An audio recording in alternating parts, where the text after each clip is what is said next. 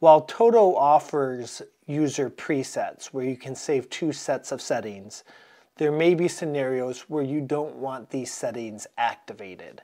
In a scenario where you do not want to use the user presets, you can go into the menu options and using the down arrow go down to the bottom under other settings.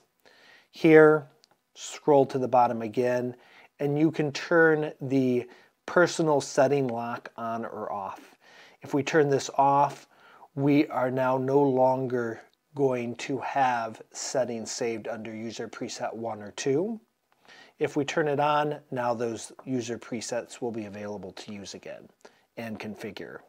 So if you're using the user presets, you'll want this setting to be on, which it is by default. If you are not using those settings, you'll want to have this turned off if you don't want anyone to mess with those settings. Once we've selected however we want that configured, it's important to note on is the default.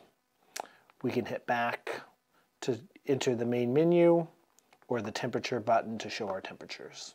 ManyBidets.com, where we sell mini bidets, not mini bidets.